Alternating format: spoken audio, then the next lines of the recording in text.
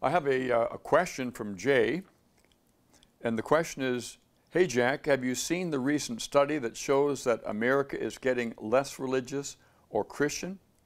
It seems that millennials rather, are playing the biggest role in all this happening. Curious to know what you think the main cause might be. Thanks for your studies. Well, that's an interesting question. I suppose that the best way for me to answer that would be if you ask the main cause. I think that people are hungry for reality. I know that I went to church for years before I became a Christian, and forget it, there was nothing there for me. And if that church went away, there'd be no loss, for sure. But there seems to be, as far as America is concerned, a falling away from the scriptures.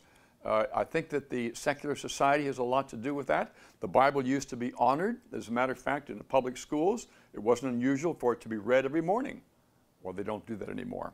They won't even allow you to have a Bible or to pray in the public school. All these things, these attacks against the scripture, I think have a lot to do with the falling away of this particular generation, which, by the way, makes it even doubly important for us to show people why the scriptures are true. It is indeed the Word of God, that God loves everybody, has a wonderful plan for their life.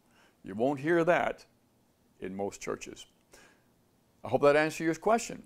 May the Lord bless you until next time.